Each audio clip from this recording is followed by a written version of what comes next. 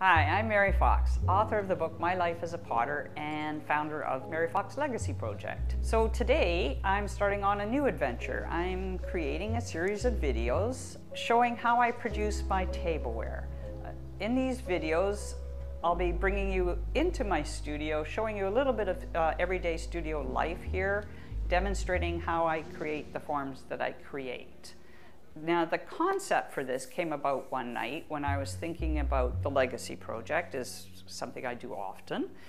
And I was thinking about the resource library for the project in the future. And I thought, gosh, it would just be so amazing if I had a series of videos available to the potters that come after me that they could access to see how I produce the tableware. Why did I decide on that form? Why did I name it the way I did? All these different little tidbits and things. And then I thought, well, gosh, why don't I make those available to the potters of today? Put each episode up on my website, put a donation button there so that they could donate to the project, because I have a lot of grandiose plans for the project, and for that I need to raise a lot of coin. So if you enjoy the videos, which I hope you do, and if you can afford to, then at the end there'll be a button and you can donate. So today I'm going to start with my small bowls. One of the more simple forms. I don't want to start you out with something really challenging because, you know, that'd be kind of like kneecapping you. Let's start gentle, and then each episode we'll sort of ramp it up a bit and we'll move into some of the more challenging forms. Over the years I've made, oh my God, how many different styles of bowls have I made? Many. And I've settled on these three, the small bowl, the manly bowl, and the extreme manly bowl. Well, originally they were called the 1 pound bowl, the 2 pound bowl, and there was no 3 pound bowl. I thought, gosh, that's kind of like, you know, kind of a boring name. I don't have a name for the small bowl. I still call it the small bowl. Then there's the manly bowl. So this was 1 pound wet, this is 2 pounds wet. Then they nicely nestle inside each other. And this is, like I like to say, big enough for the man's breakfast, lunch, and his dinner, or very nice as just a serving bowl if you don't, you know, eat that much. Because I make these are all 1 pound apart, they nest very nicely. And I'm the kind of person that likes to dress up my food. So I used to make a lot of my bowls a little bit deeper, and the deeper bowls do have, like, these are actually the same weight wet. The deeper bowls do have a function. Of course, a lot of people like this size as well. But why I gravitate to this size is that you have a much larger surface to decorate your food. So, you know, to put your garnish or whatever, like people like to plate their food these days. And when you have a nice wide surface, then you can put a nice little thing right in the middle, and it just, you know, takes your dining experience up a notch. And beauty is everywhere in the act of creation, and creating your lunch is an act of creation and make it beautiful. But I digress. Shall we go make some pots? Should we go in the creation room? I think so.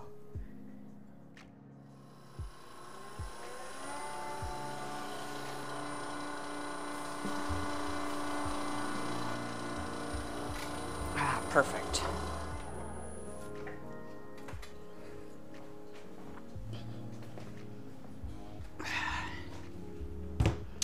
All right, so we're going to be doing 1 pound, 2 pounds, and 3 pounds.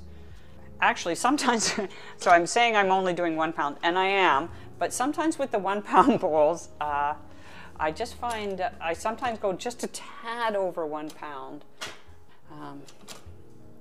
Not 1 1/4, about 1 1/8, just a tad over. There we go.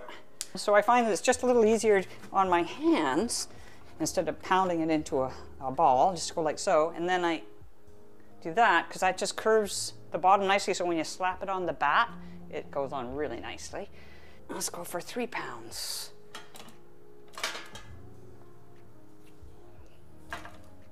Woo! Right on the money.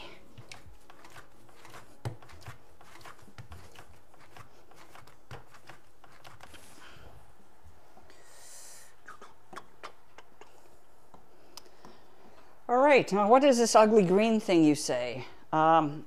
It's called a bat grabber. At least it used to be called that. Don't know what they're calling them these days. And it's very handy. It helps stop bat warble. So you just get it wet, put it down, and then it just holds your bat nicely in place. So for the first bowl, I'm just going to go with a small bat like this, and then we'll move up. Okay. Here's my sponge, my tools of the trade. I'm going to use a few different ribs while we're working today. Let's see. Bum, bum, bum, bum, bum. We're throwing with an iron-rich clay today, so whenever I'm working with an iron-rich clay, I like to have a little piece of a chamois just to go over the rim, just to take that bit of grog down a bit. And, oh, there we go. So we have some very nice tools from Mud Tools. Michael's tools are gorgeous, love them. This one I've been using for years, but it may be a bit challenging for some potters because it's very easy for that little point to get caught. So you may find it, I use that on the outside, you may find it easier using these. But anyhow, let's get going. So to make these stay in place, I find when it's really dry, put a little bit of water there. Now you'll notice that I don't actually cone the clay for my small pieces. That's because the clay is so beautifully mixed, it really doesn't need it. Okay, so it's center. So now that's ready to open. Now part of, like if I'm doing this bowls, when I'm doing the small bowls, I'll do a dozen at a time. Then it's really easy to put them into sets of 4. One way to sort of notice the size of your bowl is take a look at the distance on your bat, right? So that's sort of giving you, that's a guideline. So for the 1 pound bowl, I've got just about an inch there. Now, a lot of potters complain about wearing their fingers off, and I see photos on clay buddies all the time of bleeding fingers. Well, that's because we're pressing down on the bat. So you will end up getting a bit of a callus here, but just lift your finger up a little bit, and I make just that little finger there, just makes that little curve in, and that gives me that's sort of like where my base is gonna start from. So then let's open up, and I go down to about a ½ inch from the bottom, and then I'm just pulling across with my thumb like that, gently. Okay, so a picture's worth 1,000 words, right? Let's just show you. Okay, so get in there. That much. So I've left that much for the bottom. What is that, ½ an inch? Thereabouts? So that we can have a nice foot. So I've opened it up. Now I'm going to pull it, I've already done the bottom. I'm going to pull it across like this. This is a very nice fluid clay, this, I gotta say. Do 2 pulls. So my second one there, I'm just defining the shape a little bit, pulling it out, and now I'm starting to pull it upwards. All right, so there's our basic shape. It's done now. And you can see on the inside, it's not very smooth yet. A lot of us like how the glaze looks on the throwing rings. But one thing I've learned over time is if you have really deep throwing rings, they get dirty, they stain, people don't wash their dishes very well. So I actually, you can put the throwing rings back in afterwards if you want on a very light level, but I like to smooth them off because I'm always thinking about function. So now I'm going to do the outside of the bowl. I get a little water there to lubricate my hand, and this is where I use this rib, which I think you guys are actually going to find challenging, but maybe I should use the other one. Well, maybe I'll use the other one on another bowl. So just 1 finger there on the inside, just going over, just taking off those rings, making it nice and smooth. Okay, so now that part is done. I'm going to do the inside. So we're going to take one of these. We'll use the medium-sized kidney. And notice how I'm supporting my hand here. And I'm going to slow the wheel down a bit. And I'm I'm putting pressure pretty much at this end, and I'm working down as I go, okay? So there we go. And I'm just slowly moving the rib down. And then when I'm getting closer to the bottom, I'm starting to put a little pressure here and to take out those rims and make it a nice, smooth finish.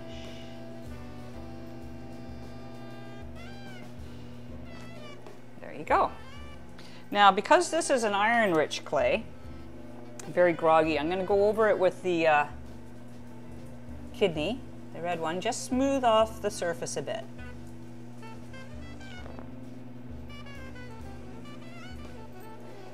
And there we have bowl number 1. Now, I'm going to take the chamois and I'm just going to go over that edge like so. That's super, everything's good. Now, save a little time when we're trimming later. So this, you can start on the outside to move in. Already touched the bottom of the bat, and then just hold it while it goes around. Pull it out. And then my very expensive cutting wire, fishing line on a cork. And there we go. So that's bowl number 1. Then I have this little handy gadget to pull it out. That's number 1. So now I'm going to move to another bat for bowl number 2, because we're going to go wider.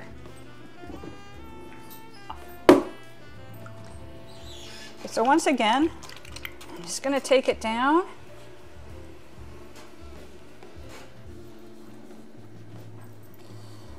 Now let's take a look at the bat and see where we are.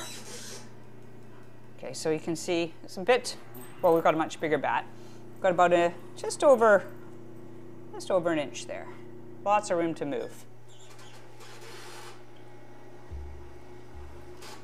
And then going down again. Now I'm using both of my thumbs this time, and I'm moving this way. Now, this is how I open it, but I have had times where my thumbs have gotten stressed, and especially when we move up to the bigger weights, you won't open it that way. So you can just, once you've got it open, just use your fingers to pull it over. And I'm just pulling straight outwards and then slowly up. Pull number 1. Wet again. Do my second pull.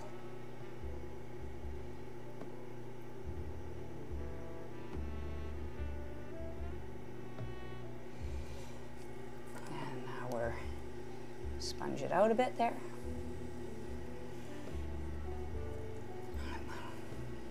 Now I'll do the outside.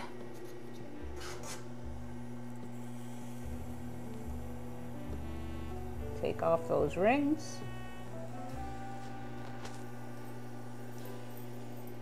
There we go.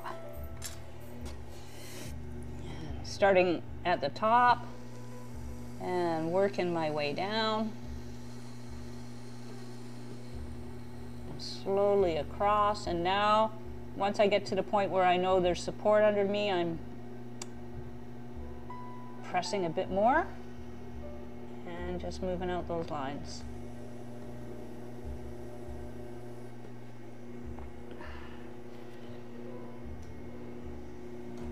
Okay, so now we'll go with the other rib. Just make it nice and smooth. Over we go. Bim bam boom. We're done. Let's take care of that rough edge. Splendid. Now, needle tool.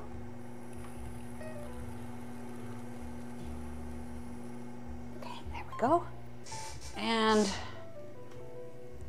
the manly bowl. Bowl number 1, bowl number 2. So now, for bowl number 3, I could throw it on this one if I need to, but I'd be coming right out to the edge of the bat, and I think for most of you, you would find that a little bit disconcerting. So I want you to do it on another size bat. So now we'll move up to the big guns. Damp. Bowl number 3, whack her down. It just, you know, it really doesn't take much work to center it at all. It just flows into place. And you'll notice how easily and fluidly that clay got centered, and I really didn't need to do a lot of work on it. That's the beauty of having really well mixed clay. Now I'm going to, as before, spread it out and leave my little finger dent there. So basically you got the same shape as before. I'm not using my thumbs now because that would be too much of a strain on the joint. Now I'm using my hands. Pull it over just a little bit more. Okay. Now we'll do the pull. And notice, you know, I really don't have my wheel going that quickly. I think a lot of people like have I look at videos and I see people's wheels like they're going at the speed of light. There's clay everywhere. Really don't need to go that fast. Really, the wheels, you need the power in the wheels for centering, but when you're actually throwing, slow it down. So now I'm doing my second pull. This is really the shaping one.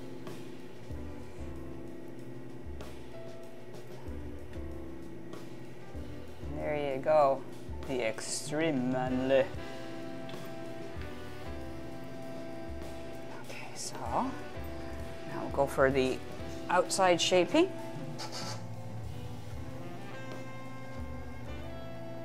Oh, looks pretty good to me. Now I'm going to go with the slightly bigger tool.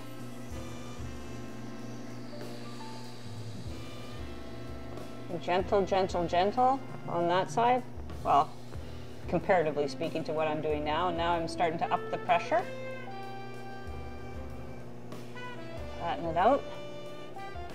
Nice and even. Smooth. There we go. That off. And now we'll move up to the slightly bigger tool. Like that. Through.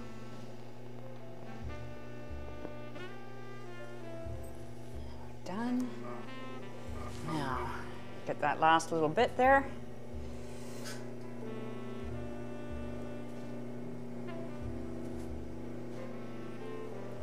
Our needle tool.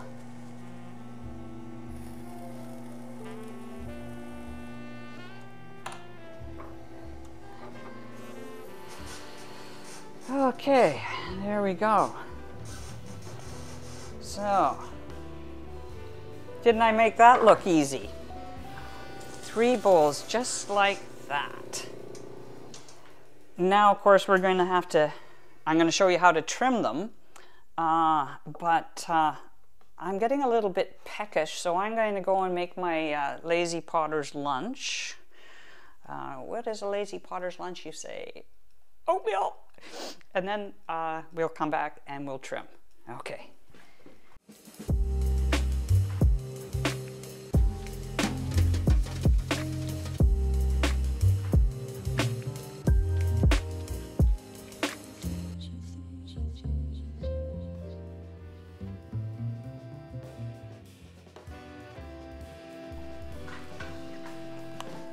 So here we are. We have the 3 bowls. I've taken these 2 off the bat, and I've left that one there, mainly because I want to show you something. And for the first 2 bowls, I usually use my Giffen grip.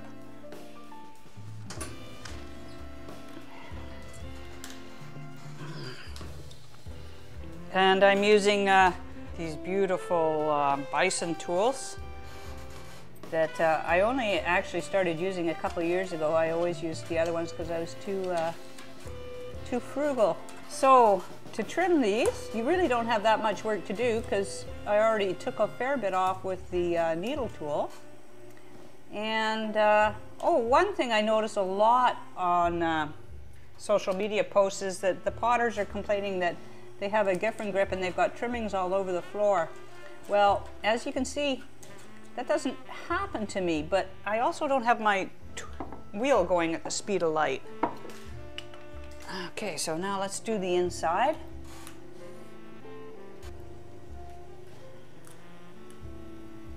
See how I'm always anchoring my hands? My hand is never free floating around. You always want to steady yourself as much as possible. Make sure that bottom's nice and flat. Now we'll make our foot. I'm gonna angle in there. I'm gonna make it a little bit smaller. So then I'm just gonna go down. Don't worry if you miss parts of this because I've got 2 more bowls to trim in. You don't have to hit rewind. You'll see it in the next one.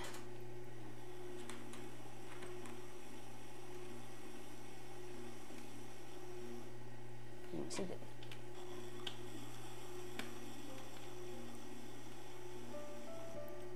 Okay, so there we go. Because we left a fair bit of clay down at the bottom, you've got a nice lift off to your foot. Sort of elevates the bowl when you have a nice foot like that. I always smooth off the surface of any clay because you really do rip it open when you trim. But with the iron-rich clay, it's even more important, or you'll end up with a lot of pinholes. A little moisture there. All-important signature.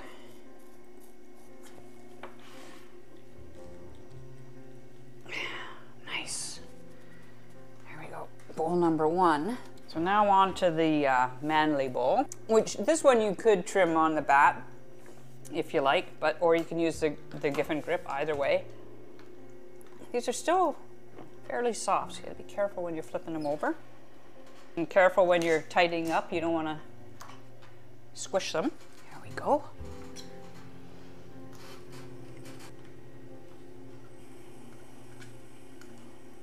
So I think that's about the size of foot I want, so now I always just put my finger here and just hold it level, 45-degree angle, and just press down a bit straight down.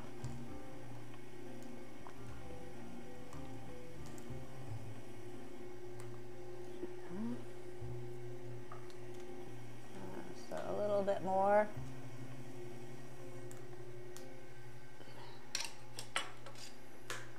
Now we'll go to the bottom.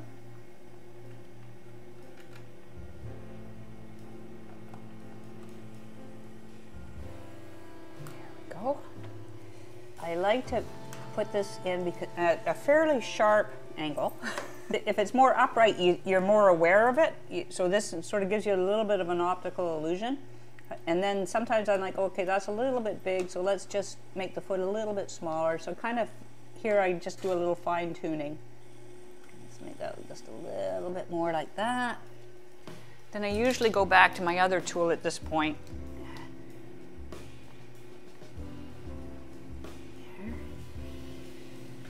And now, just seal it up.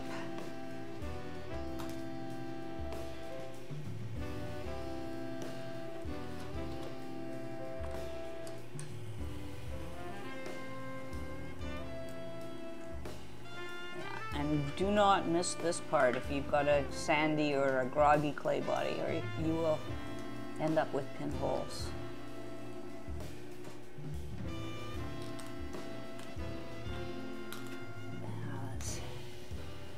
Smooth over the bottom a little bit.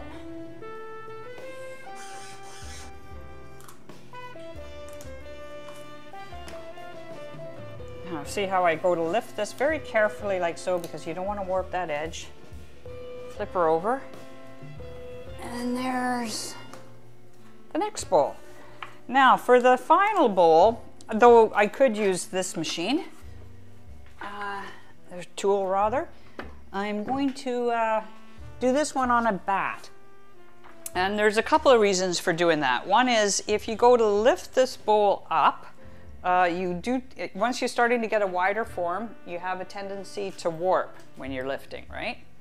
So this way we don't warp. So you just put the bat over top, boom, boom, boom, flip. I didn't cut this off beforehand, but usually it'll just pop off. Yeah, there we go. And now that ring that I cut through, just, woof, there it is. Now, we go back. Put her back on the wheel. This is a nice little trick. So we got it in position. You don't want this to be sopping wet, but this will help as far as skidding off the bat, which doesn't happen much to me, but when I was beginning to do this, it sure did. So make a little damp spot here. Just not so much that your pot's gonna absorb a ton of moisture, just enough to stop it from going. Alrighty.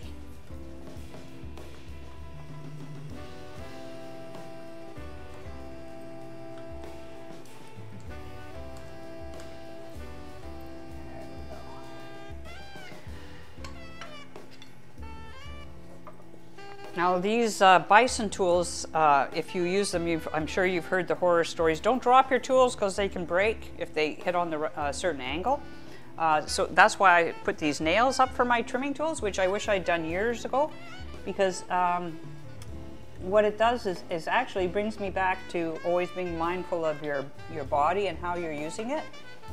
With these tools, every time I switch the tools, you'll notice I have to, instead of like staying at this position and grabbing another one where I'm not then sitting up, I have to sit up straight, go like this. So if you've read my book, in the chapter Things I Wish I Knew as a Potter, I talk about how you need to move your body around frequently and not stay in one position for a really long time, because that's when the injuries happen.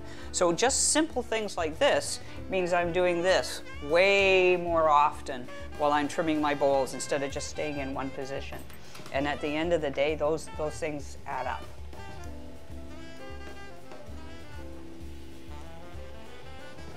Little steps make a big difference in your studio practice. And now to take it off, I'll just go for a smaller bat. Just like so. Boom. Boom. And then I but just straight off. All done. There you go. Okay.